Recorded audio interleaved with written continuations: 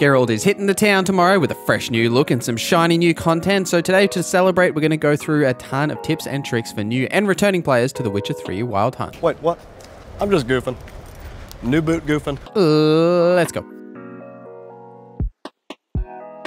Let me know in the comments if you're Team Triss or Team Yen. So we'll start with some exploration-y tip things, or like miscellaneous tips, I guess, things that didn't fit in any other category. We'll start with looting everything. And like when I say everything, I mean like literally everything. Everything in anyone's house or anything that you can find. Not only will you find a lot of crafting materials, when you're out in the world, you should be picking up any flowers and knick-knacky things that you do see. For all of the alchemy formulas as well, pretty much everything you find in the world will either be turned into some sort of a crafting item or alchemy item, which we'll talk about when we get into crafting and alchemy specifically, but you want to make sure you've got as many of these as possible. And alchemy and crafting items, they're raw materials. Once you break down the junk item into crafting components, they don't have any weight, so you can carry an unlimited amount of these, but you do need to strike that balance of just being careful of your weight, because, you know, Geralt can only carry a certain amount of things, but if you are struggling with that, then start dismantling things. But just grab everything, because not only can you sell it, it's really valuable for crafting and alchemy. Places of power not only give a temporary stat boost, they also give you an ability point, which is great if you are trying to learn new skills and level yourself up. You can enhance your weapon or armor at armorer tables and grindstones, and you also need to be mindful of the repair of these as well. So when items do start to break down, even before they show the little icon on the screen, you will need to repair them to maximize the amount of damage that they do. The best way to do this really is through repair kits, as it's cheaper than actually getting like blacksmiths to repair things for you, and you can buy repair kits from most vendors, and you can even craft your own once you do get the crafting recipes as well. In every new town that you do get to, make sure you check the notice boards for new quests, as well as adding icons to your map. Sometimes they'll add new question marks to your map for you to go and explore. Upgrading Roach is also as important as upgrading Geralt. Roach can upgrade your saddlebags, which will increase your inventory weight. Blinders will increase the horse's fear level, so how fearful Roach is when there are enemies nearby. And the saddle increases Roach's stamina, which is mainly used in horse races, but is beneficial in other things as well. And trophies can give like different passive bonuses that could be anything from experience to just like other stat bonuses as well. The horse races are a good way to get some of these like saddlebags and other horse item rewards. However, you can get the Nilfgaard gear from the Crow's Perch vendor, which is probably the best at the early stages of the game. Then you can just go and grab and buy those. You don't have to do anything for them, so absolutely go and do that. So you can upgrade Roach pretty early, and the main thing is the inventory rate, to be honest. While you are on Roach, if you stick to the roads, you will gallop indefinitely, so you can keep that maximum speed, and Geralt will like auto steer for you, so you don't really have to do anything in those regards. Meditating is absolutely well worth doing. One thing for the time of day, so you can actually get to vendors, but also it will replenish all of your potions in your inventory if you have got the Alkahest in your inventory. And on the normal difficulties, it also refills your health, so you don't have to worry about that. On the higher difficulties, the only way to restore your health is through like food and water, those kind of things. There is a great skill that will benefit this called Gourmet, which will mean that eating and drinking will increase your vitality for 20 minutes. If you are playing on those higher difficulties, absolutely grab Gourmet for that specific reason, so food and drink last much longer and you can replenish your health much better. You can replenish your health from potions as well, but you do have a limited amount of potions. Speaking of those potions, using them increases your toxicity, which is that little bar underneath your health bar. If you do max this out, you will start to lose health, so be careful of that. However, if you use white honey, it will reset your toxicity and remove any of the potion effects, so you can change the potions that you do have active at any one time. And once you've got to Velen and met Kara Mitz, you do meet her as part of the main story. She will eventually give you some side quests. Doing those side quests you absolutely should do as soon as possible, because you will get the magic lamp, which unlocks some secret locations for you later on and some different unique interactions in some quests, so make sure you do clear and side quests once you do get them. Let's discuss making money, as all good witches always need to make money. Doing secondary quests and witcher contracts are both great ways to get rewards and get cash in the early stages of the game, because you will definitely struggle with money in the beginning of the game. You need money for like everything in terms of crafting and all that kind of stuff in this game. Selling items won't make you heaps of money, but it does add up over time, so make sure you are picking up everything from enemies and just like selling them. When you do sell things to different vendors, if you sell them to vendors that are specific to that item, you will get a little bit more. Say for example, blacksmiths will pay more for swords, armorers pay more for armor, innkeepers for food, general merchants will pay more for junk, that kind of stuff.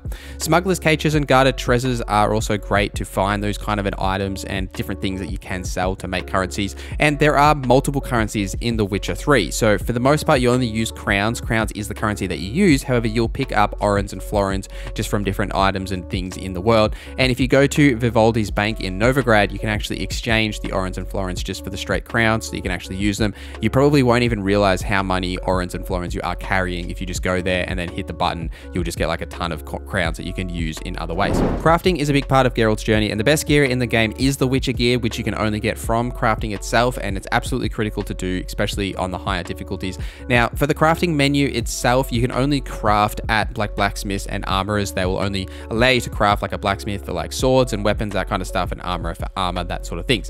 When you are crafting and you're looking in the items and the actual resource cost involved, they will cost resource as well as gold. For resources, before you actually just buy them off the vendor, you may as well look into the dismantling menu, as a lot of that junk that you've been picking up, you can typically dismantle it into crafting components that you can then use in these crafting different menus. And if you do use some of these items or even dismantle them into different crafting components, you might be able to actually just craft the item that you do need, like a plate or, you know, some kind of iron ingot, rather than actually just buying that to save yourself those extra coins. But you really should be doing this and actually crafting gear, as it's definitely the best gear you can get, especially the Witcher gear, which eventually you'll get those treasure hunts to be able to go and find them out in the world. They are absolutely well worth doing. Alchemy is another thing that is really critical to Geralt's journey and absolutely well worth doing. It allows you to create oils for your weapons, which just give you like straight damage increases if you use the oils onto the right enemies, as well as bombs, which can be thrown at enemies for specific effects, and potions, which can be used to improve your combat abilities as Geralt. Now, the important thing here firstly is the bestiary. So when you're looking for monsters, you want to find out what they're actually vulnerable against, and this can be signs or potions or oils, what have you. You want to make sure that you're applying these specific potions or oils to your weapons based on the beast that you're actually trying to fight, so that you can get those stat increases as well. And in a lot of cases, in the same way as crafting, you're going to need to make those oils or bombs or potions or whatever it is in the alchemy menu. You don't need a vendor in order to do this. You can do this as long as you're not in combat. You can create oils and what have you, but you will need to make sure that you do have those requirements for the items that you do need. And for the most part, they just come from the different flowers and things that you find throughout in the world, as well as different herbalists, which are a great way to get some of these alchemical different items and crafting components, which you will find throughout the world. So familiarize yourself with the bestiary so you know what oil you need to put onto your weapons, so you can just get that damage increase straight up, and then use the potions or the signs that are specific to that encounter, so you can get those extra bonuses as well. Speaking of those signs, let's just cover them quickly so we know what each one does. Ard is like a force push sign that can be used to break things in the world, to allow you to access like secret areas or just like push enemies over. Axii is used to stun enemies, as well as if you get the upgrades, you can make enemies fight for your side. And it's also used in conversations. In some scenarios, you could use Axii to get things to happen specifically for you. It's well worth upgrading for that reason as well. Yrden is a slow trap on the ground in like the area around you. It is absolutely perfect to be used against wraiths and certain enemies that'll slow enemies inside that kind of area, so you can actually attack them much better.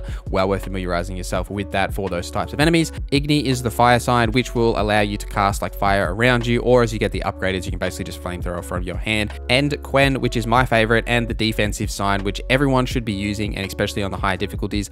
Initially, just the normal cast of this will allow you to have like a protective barrier around yourself, but eventually you can upgrade this so that the barrier will heal you and do other things as well. Quen is a fantastic skill to use, and it's also worth pointing out that if you want to set Quen on yourself, you can do that before starting a combat encounter, so you've got that effect active as if it's like a free sign cast, as signs don't really cost anything outside of combat. Your stamina will like immediately regen, and then once you're in combat, you can then like cast something else, or even just recast Quen once it does get removed from the enemy, so you can cast things for free in that way. And that is basically all the general stuff you need to know to get back into The Witcher 3. I will have some videos coming out for the new content that has been added once we do have access to it. I might also do some other tips and tricks and different kind of videos as well if you're interested, so let me know in the comments below. Thank you for watching this video till the end. Thank you to our members for supporting the channel. My name is NorZZa, and I hope you have a great day.